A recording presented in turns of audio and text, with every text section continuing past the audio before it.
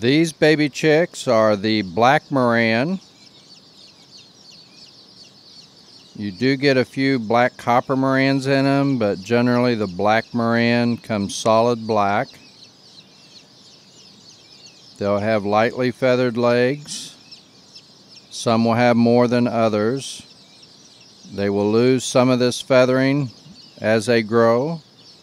Some will continue to keep the feathering on their leg. Some do not have feathers as chicks, but will grow them later on. About 80% of them will maintain somewhat of a feather leg through their adult life. They are very popular in the United States right now. They lay a really dark brown chocolate egg. It's a large to extra large egg. It's a very durable type of chicken that can withstand the south and the north climate.